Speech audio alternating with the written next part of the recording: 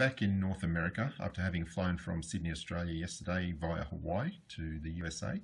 And what I do when I'm flying now, I always try to think of an experiment that can demonstrate Earth's curvature. And one comment I see frequently posted in Flat Earth channel videos is that pilots don't have to factor in the Earth's curvature. Now that is just complete nonsense for many reasons, but one area we do have to factor in the Earth's curvature is when operating the airborne weather radar system to map ground features. And this screenshot was taken about 250 nautical miles out of Hawaii. We were still at 45,000 feet in the cruise, and you'll see on the diagram, the bottom left-hand corner here in green, the weather radar had zero tilt, so it was looking straight ahead. Now you'll notice Hawaii itself, and over here where the island of Kauai is, you can't actually see them on the radar at this point with zero tilt.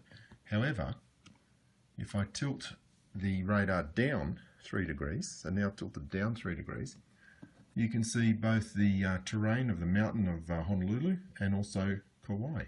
Okay, so very clear evidence there that a zero tilt does not see those mountains, but 3 degrees down tilt will see them. Now let's have a look at how the radar operates and just compare some of the calculations for a flat Earth to see whether the radar should actually be able to see them.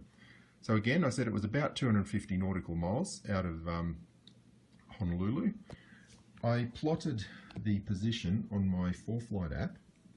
We were before Barker, and the route was taking us via Carp and Apaka into Honolulu, which is fairly common when we're coming from Australia. What I then did was just take a line straight from the position where the screenshots were taken to the top of the mountain in Kauai. And if we look at the flight plan calculation, you'll see that's giving us 252 nautical miles. So that's what we're going to have a look at when we look at these calculations. Now, looking at the island of Kauai, the mountain, see point number 7 there, you'll see that it's 5,243 feet high. Now, if we look at the Earth curve calculator and we take an altitude of 45,000 feet and a target distance of 200 miles, you'll see there should be about 600 feet hidden. So plenty of the mountain should still be visible. Now let's have a look at how this radar operates. The radar beam, even when the radar has zero tilt, has a vertical angle of 5.6 degrees, okay? So that's 2.8 degrees down and 2.8 degrees up. So even with the radar beam at zero tilt, we're still capturing features on the ground. Now 290 miles away, we should be able to see those mountains if the Earth was flat. From 45,000 feet to the base of the mountain, 290 miles away, represents an angle downwards from our eye of 1.7 degrees. We can calculate that by using the arctangent of 45,000 divided by 290 miles times 5280 feet, and that gives us the 1.7 degrees downwards. Now remember, the radar, even in zero tilt, is looking down 2.8 degrees. So why can't it see the mountain? The mountain is 1.7 degrees down, that's the base of the mountain, and the radar is covering 2.8 degrees down. So on a flat level Earth, we should be able to see that mountain with zero tilt, but we can't.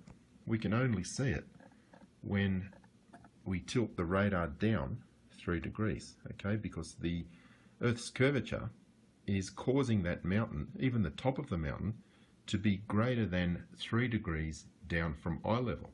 That's why the radar beam looking at 2.8 degrees down can't see it. That's why we have to tilt the radar down. So yeah, we absolutely do factor in the curvature of the Earth when we're flying aircraft, especially using the weather radar to map ground features. You'll see zero tilt, you can't see the ground.